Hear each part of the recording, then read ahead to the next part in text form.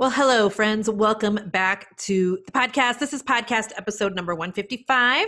I'm going to talk to you today about 3 things that I didn't know, but wish I knew before I started writing a book. So as you may know, my book, Fear is Not the Boss of You, is available for pre-orders right now on Amazon. And the book writing, launching, birthing process. It's just so much different than what I thought it was going to be. And I know that we have a lot of women in particular who are in my audience who feel like they maybe have a book in them.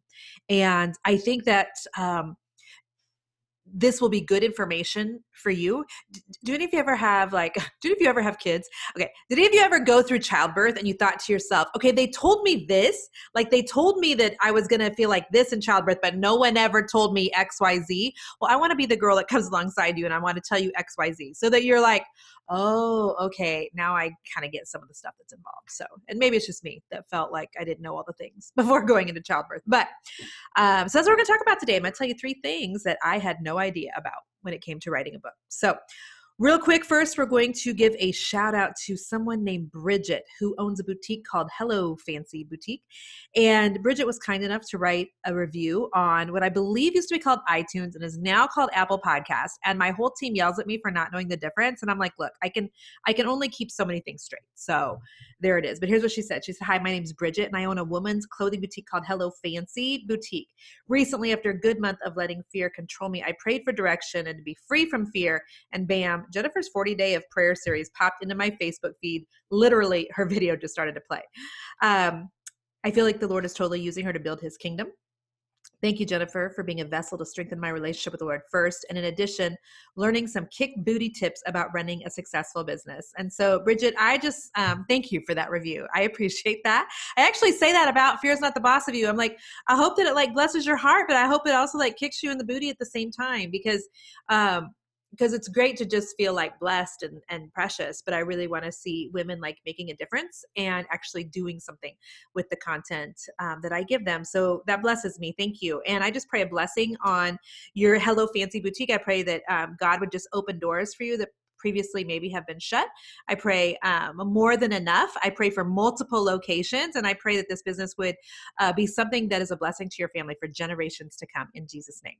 So, and if you are listening right now and you own a business, would you go over and leave us a podcast review? The reviews actually really matter.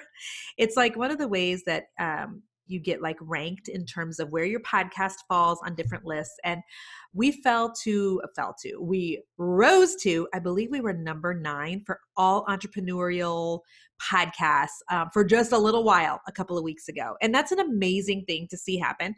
And part of that comes from you guys leaving reviews. So half of it's how many people subscribe, another half of it's how many people listen, and then it's also how many people are leaving reviews. So thank you for that. All right, let's talk about Fear is Not the Boss of You and the fact that it'll be out in April. But I want to give you just the tiniest bit of little history here on how the book came about, because I think that this will be relevant to people who are listening. So I can remember, you know how when you're in grade school and people are like, what do you want to be when you grow up? Well, I can remember my mother was a nurse. And so I felt like what I should say was a nurse, but I can only remember ever giving 2 answers. And one was that I wanted to write children's books. And that 2, I wanted to be a therapist or a counselor. Those are the only things that I can ever remember. And it's funny that I didn't write a children's book. I mean, maybe that's coming, but I do have a book coming out. And I feel like part of what I get to do is, teach and counsel women in terms of business and life and faith. And so it's kind of fun to see that actually come to fruition. But I can remember sitting with a business coach probably a good 6 or 7 years ago, and her asking me about some of my aspirations, some of my goals, what are some things that you really want to see happen in your business? And I can remember saying, I want to have a book. And then I didn't just stop there. Because by the way, that's a complete sentence. And this is going to minister to someone's heart. I could have just stopped there. I want a book, and be done with it. But instead I found myself saying, I want a book because da-da-da-da-da-da. And I remember going into this explanation of, I really want a book. I think it would be, really good. And I think blah, blah, blah. And then all of a sudden I stopped. And I remember, I don't even remember the excuses that I was coming up with, but I stopped. I remember that conversation so clearly. God stopped me in my tracks. And I remember looking at her and I said, I just want a book. and feeling like I didn't need to explain it away. And I hope that that touches somebody who's listening today, because it's interesting. Like, I felt like I needed to say, I want a book because it'd be great for business, or I want a book because, I don't know. I was searching for like some reason or excuse that sounded really admirable. You know what I mean? And the truth was, I just wanted a book because I wanted a book. And I can remember going into Barnes and Noble, and I've got pictures on my phone of like the DIY decorating section of Barnes and Noble, and taking a picture of that and putting it on my dream board and being like, this is where I want to have my book one day. If I can go downstairs right now and pull out a dream board of mine for several years ago, when I was aware of like a publishing house that I thought at the time I wanted to work with, and saying, this is a publishing house I want to work with. In the last couple of years, I can remember going into Target and taking pictures of different sections of Target and being like, this is where I actually like want my book to sit. Now, some people would call that, calling your shot is what a lot of people say. I call it just giving God the desires of my heart and just handing it over to him, being like, Lord, this is what would be really cool for me. But you know what's best for me and my family and your kingdom. So you do with that what you want. So I have all of those pictures still on my phone, pictures of Barnes and Noble, picture of Target. I have a picture of the Hobbly Lobbly, as Ava Baby always called it. They have a very small book section. It's usually just like one little station thing at the front near the checkout counter. If you want to get really specific, it's always near the one lane where they have for returns and exchanges at Hobby Lobby. And so I have a picture of that. Like, I know where I want my book to go. And it was so interesting when my coach was like, give me a goal. And I was like, I want a book because yada, yada, yada. And then finally I was like, you know what? I don't have to explain this away. I just want a book. I think as a way to almost prove something to myself and to feel like I'm leaving something that's lasting for people also. And so 4 or 5 years ago, I decided, okay, you know what, baby, it's time. It is time. At that point, I had probably been blogging for a good 7 or 8 years. And many of you, you'll remember me from my blogging days at the Magic Brush. And so that was when I used to blog very frequently, every single week, about something that was going on in our painting business, the Magic Brush. Or, a long time ago, blogs were kind of used almost as like an online diary. And if you've been in the internet space for a while, you'll remember that when we used like blogging as like a diary. So you can still go back and find like tons of articles I wrote years ago when we were knee deep in the adoption process. You can read parenting things from me. There's a lot. There's a lot that came out of my brain during that time. But so 4 or 5 years ago, I thought to myself, okay, it's time. It's time to actually do a book. And I've been blogging for a long time at this point. So someone suggested to me, well, Jen, why don't you just take a lot of your blog posts that are like home decor and decorating, and why don't you just compile them into a book, and that'll be your book? And in my head, I was like, yeah, baby. I mean, that sounds like way easier than starting from scratch, right? So I can remember Jason putting me up. Jason's Mr. Magic, my husband, not the stripper Mr. Magic, but like my husband, Mr. Magic, called Mr. Magic because my business was called the Magic Brush. Now I'm just like putting my foot like farther in my mouth. But anyway, so I can remember him like encouraging me to get all these blog posts into one place and to make it into a book. And I decided that the name was going to be Hot Mess, not your typical DIY book. And on the outside cover was going to be a picture of Ava Baby, and she was wearing a tutu, and she had like a magic wand in one hand, and she was standing on top of the bar stools at our old house. She had taken the bar stools from the kitchen, like kitchen counter, the bar area, whatever, counter area, and island, there's a better word. And then she had taken them into the living room, and we had built forts. And so the living room, was real pretty in our old house. It had been photographed for many magazines and newspapers and things. But in this one picture I had of Ava, she had like destroyed the living room, and she was standing on a bar stool from the kitchen in the middle of the living room in her tutu with her magic wand, looking like a hot mess. And I thought, and this is the cover of my book. So I went about the work of like copying and pasting all these blog posts for years and years and years into a book. Jason put me up in a hotel for a weekend so I can remember like editing it and all the things. And then I was like, and now what do I do? And the truth was, I had no idea. I didn't have any idea what to do next. And so I did nothing. And I think I was hoping someone would discover me, and that they would say, hey girl, do you want to do a book? And then I would be like, yo, I already got a book. Here it is. Like, it's pretty much done. Let's get this stinker to print. That is not what happened. So it was right after that God really encouraged me to write an ebook of prayers for entrepreneurs. You can still find that today if you're interested in getting that. It's at jenniferallwood.com/devotional. It's $10 on Amazon, or you can go to that link and get it for free. But it was an ebook of prayers, and it took me 6 months. Well, actually it took me about 6 days to write it. And then it took me 6 months to have the guts to actually put it up on Amazon for sale and even tell people about it. And I look back now and I think, oh my goodness, I can't believe I was so scared. And yet at every stage there's fear, right? And so I want to encourage you today. I felt it then. I remember exactly what that feels like. So be encouraged. So fast forward to where we are today. The DIY book went nowhere. And the truth was, it wasn't the right time, nor was it the right topic. And I was put in touch about 2 years ago with a book agent who really started to help me flesh out, if you did write a book, what would the topic be? What would you actually want it to be on? And it took us a good at least 12 to 18 months to get that fleshed out, to get a proposal written. And then it took another big chunk of time to actually go through the whole process. And that's what I want to talk to you about today, because some of you have a book in you. You're listening and you're like, I don't even know where to start. I don't even know what to do. I don't even know if I want to go through this process. And I thought maybe just a peek behind the curtain would be both intriguing and also really helpful for you. So in terms of the 3 things that I wish that I knew before I got to where I am today. So where we're sitting today is my book, Fear is Not the Boss of You, is for sale on Amazon right now. It will not be shipped out until it comes out on April the 7th. So we're in the pre-order stage.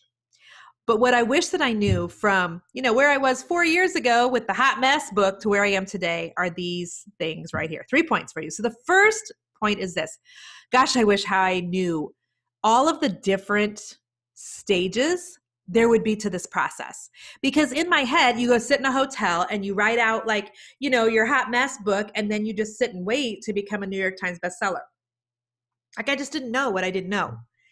And so now that I'm getting ready for this book to go out in the world, I can tell you some of the different phases there are, okay? So first there was the phase where I had to determine if we were going to self-publish or if I was going to go the route of traditional publishing. This is something you need to decide really early on. There are definite advantages to doing it either way. When you self-publish, you're fully in control and nobody's the boss of you, and you can do anything you want to with that book. And a lot of people use their books as like lead generation, right? If you go the traditional way, but most people self-publishing, you don't usually see self-published books hit like the New York Times bestsellers and things. You just don't. So the other way is a very traditional publishing, which takes so much time. If you self-publish, you can do it so fast. You can have that stinker ready before you know it. In the traditional publishing way, it's 12 to 18 months before you can get a book to print. And so there's just lots of different things to decide. So the first phase that you even have to figure out is which publishing route are you going to take? What is the end result that you have in mind? If your end result is that you're just wanting to get more people towards your business or more people on your email list, or you want to have something to give away when you're at conferences, you want to use your book as like a business card, then a self-publishing route I think is really, really good. If you have different intentions, and you are kind of veering more in the direction of a public figure, and you're hoping to have multiple books, and perhaps you'd like some television spots with it, and all of those things, then a traditional publishing route, although much slower, is probably the way that you need to go. So there's that whole phase. Then there's the whole phase of determining what the book's going to be about and fleshing that out. And by the way, our entire team was in Kansas City for the launch of Creators Roadmap last week, and we had a very long discussion on, is it flesh it out or flush it out? Flesh is your skin, flush is the toilet. I still don't even know which it actually is, but I think I say flesh it out. So you're going to have to use a fleshing out process to figure out what the book is even going to be about. That process is much harder than you think, because I know that there were a million different things I felt like I could write about, but it really came down to figuring out which is the book that I want to be on a bookshelf forever. What is the thing that I actually feel like would be the most beneficial or a gift to people who read it? What is the thing I want to be remembered for? Who's my audience? Determining all of that was way harder than I thought it would be. That was days of being face to face with the publishing agent that I was with. But I didn't even realize that like that would be as hard as it was. So there's, those things are really upfront. Then you get into this whole phase of like writing. And the writing phase was an interesting phase for me. It was also much harder than I thought. And I thought to myself, I've been blogging for 12 years, the time I started my book. So I thought words will just flow from my mouth.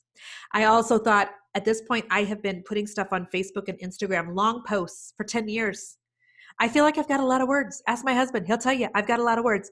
But what we actually figured out is that there is a huge difference between writing an 1,800 word blog post and a 65,000 word book. There is a huge difference between, getting your tweet in 140 or whatever characters and writing a book. There's a lot of a difference. Like I have a tendency to write in a way that's like wham. It's like a quick build up, wham, and then I back off. And in a book, it has to be totally different. It's more of like a gradual climb without that bam right up front. And so because I was used to writing in a different way, the writing process was actually very difficult for me. Hopefully Zondervan doesn't fire me for what I'm about to say, but I think that this will help somebody, honestly. So I threw away the book 3 times over the course of the time that I was given to write the book. And I restarted the book from scratch with 6 days left to go before the book deadline. And every time I started over, I felt like I got a little closer, but I was like, but it's gross, but it's trash, but this isn't it.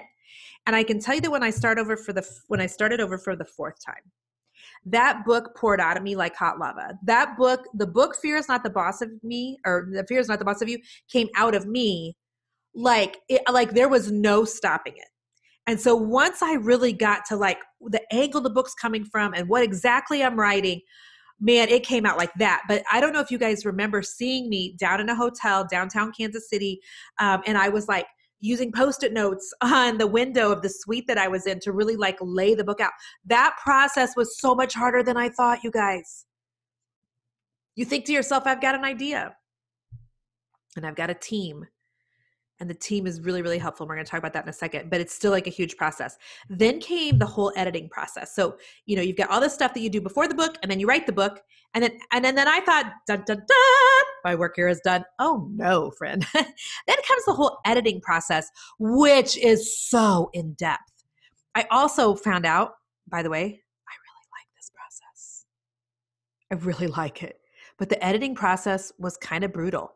It was like they give you like a physical hard copy and then you've got to do all this like red stuff on it. And then you send it back to them. And then they bring you another copy with all the changes. And then there's more changes and you got to send it back to them. And so there's a lot of going back and forth. And the whole time everything's getting closer to what's actually going to go on the shelf. But the editing process was crazy. It was way more intense than what I thought it would be. And it felt way scarier than I thought it would be. And we can talk about that with point number 2.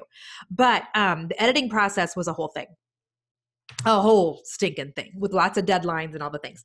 And then now we're in the phase of promotion and marketing. And so I think that I had thought originally that when you write a book, you write a book. You go the traditional route and your job is to write a book and everybody else's jobs are to do all the other things. And that's really not the way it works in the traditional publishing world. And so one of the things I wish I'd known is all of that up front. And that is not to scare anyone. That's just to let you know that it's much more than just writing the book. And if you're actually an author, you'll probably enjoy all of that. So point number 2, things I wish I knew before I read a book. I wish I knew how absolutely vulnerable it would feel. Here's what I kept thinking as I was writing and as I was doing the edits, and then as I was doing more edits and more edits, is I kept thinking, once this is in print forever. Like, it's not like I can go back in 2 years and be like, oh, wait. I want to change that one line where I kind of threw a family member under the bus. Or, shucks. I wish I would have said something a little bit different, in the thank yous at the back of the book to my kids. Like, it's forever. It's not like a Facebook post where you can pull it down if you realize you were a knucklehead. And so I think just that deep conviction of needing to make sure, girlfriend, you better make sure this is spiritually on point, and you better make sure you actually believe that you believe what you're writing in this book, and you better know in your knower that this is what you're supposed to be saying. Like that felt really big to me, which felt really vulnerable. And so I didn't know that up front. Like in my head, I'm like, yes, let's write a book. And I didn't know that I would spend weeks consumed with one paragraph of this book trying to determine if to leave it in or take it out, leave it in or take it out, leave it in or take it out. By the way, we left it in. We just edited it way down. I had no idea it was going to feel so vulnerable. May I recommend, if you're going to write a book, you just have a team of people around you that you can just toss back and forth ideas. One of the great things about going with traditional publishing is I had the most amazing team who were able to really talk me, off the ledge on some things, talk me through some different paragraphs, kind of help me to see things from a different perspective, help me to kind of determine, is that accurate, Jen? Is that really how you want to say that? How it could be perceived by the reader, all of those things. And I know that by the time we got to the end of the book being D-U-N done, like D-U-N, done, I was so proud of it because I worked so hard.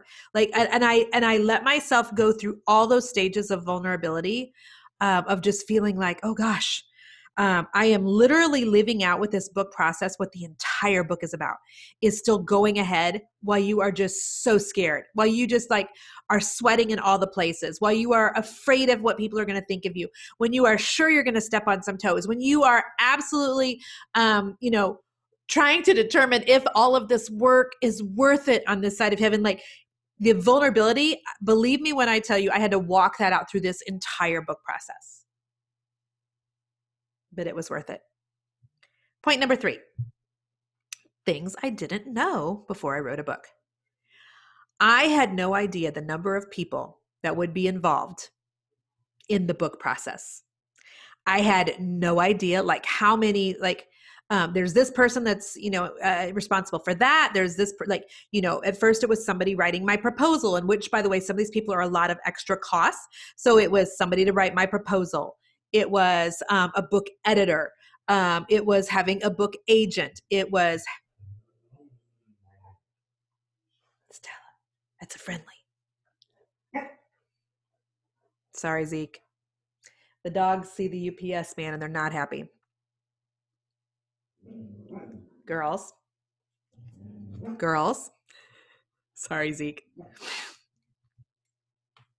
So there was somebody to write my proposal. There was an editor that really helped me to make sure that it was as good as possible before we actually sent it into the publishing company. There's, of course, my book agent. There is a whole publicity team. There's a whole media team. There is a whole launch team. There are so many different moving parts to the whole getting your book to a shelf near you process. It is wild to me, all the different people that are involved in the process. And I didn't know that going into it. And so one of the things that I'm going to really recommend to you is if you are going to go the traditional route of publishing, make sure you are so happy with who you eventually go with and you're under contract with, because you're going to be knee deep in the process with these people for a hot moment, and making sure that you really, really like the people that you're in knee deep with, I think is super duper important. So I hope that that's helpful for anybody who's ever considered writing a book. If you're like, I've thought about it, I'm just not sure. I want you to know up front, it is so much work. And it's also so stinking worth it. I want you to know right up front, it is so vulnerable feeling. And I think it's going to be so worth it. I want you to know up front, there are so many different moving parts, so many things I didn't know, so many people and expenses and tasks. And sometimes I think it's better that we don't know what we don't know. You know what I mean? Ignorance is bliss type of thing. But I do think it's so absolutely worth it. And so I would just love to know if you're somebody that has ever considered writing a book. I want you to share my podcast on Instagram, and I want you to tag me on it. And I want you to let me know what you thought maybe your book would be about, or tell me what your book title would be. But I would love to know some of those things that are hidden in your heart that you're really hoping will come to fruition one day. And sometimes I think just even saying the words are what starts the process. I do believe that for me, 6 or 7 years ago, when I was with that, my first business coach, and we were talking about, a goal, something I would like to have. When I said, I want to have a book, I think that's what really started the process, which took a lot of years, by the way, of me actually getting a book. And so April 7th will be here before we know it. If you haven't pre-ordered Fear is Not the Boss of You yet, you can go to jenniferallwood.com/book. If you order 2 copies, please upload a receipt on that same page, because then you get into like a bonus Facebook group and you get all the bonuses that come with that. And the reason, by the way, that we're asking people to order 2 is because it's completely a strategy. It's a strategy to get as many pre-orders as possible, because it's based on pre-orders, whether or not this book will make things like Target, Walmart, major bookstores like that. And so I would love if you would go pre-order the book. And then also, we're in need of a launch team. And I didn't even really rehearse or practice or write down any words for what I'm about to say or what I'm supposed to say in terms of finding people to help us on the launch team. But we need a lot of people. And we need a lot of people who would be willing to post on social media about the book, who are willing to write a review, who are willing to read it early. And that's right. The dogs are barking for emphasis. And it feels very vulnerable to come to you with an ask. And some of you are already going, oh yes, girl, sign me up for the launch team. Oh my gosh, thank you so much. You can go to jenniferallwood.com/launch team and sign up there. I remember being on the launch team for Chip and Joanna Gaines years ago. And I remember how that feels. You get to see the book before the rest of the world. You also just get to feel like you're part of something that's, making a difference. And some of you have been listening to my podcast for years. You've been following me on social for years. And maybe you're somebody that's new to me, but if you are somebody who really resonates with my message of mixing faith with business and of trying to live super intentionally on this side of heaven, the way I feel like God's asking me to, and the way God's asking us to as women in the year 2020, if my message of fear is not the boss of you, girl, you've absolutely got this. God is cheering you on. You have a family who needs for you to show up for your life. Like, if that whole message resonates with you, I would love for you to be on my launch team. We're not going to ask a million things of you, but we are going to ask you to pre-read. We're going to ask you to help promote. And I know you're busy. And I know there's some very, great books out there. This book's quite different than most that are on the shelves right now. And, I stand for very traditional Christian values. And the book's a Christian book. It's going to be something that women of any faith will not be offended by, but it's a Christian book.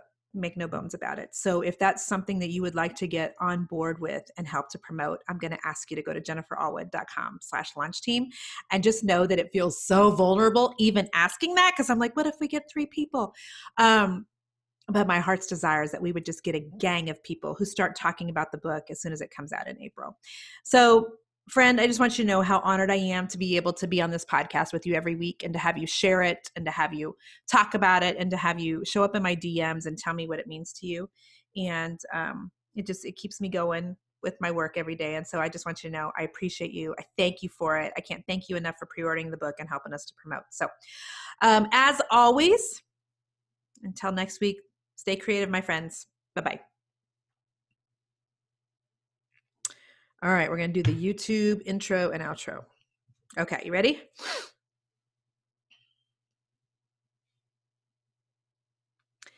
Hey friends, are you thinking about perhaps writing a book? Maybe for the first time, maybe for the second time.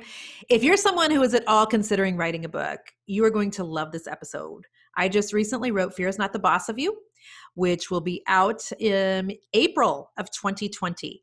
And I'm talking to you today about 3 things that I wish that I had known before I ever wrote a book. And I hope that this is a blessing to you. And I think you're going to get some great tips. So let's get started.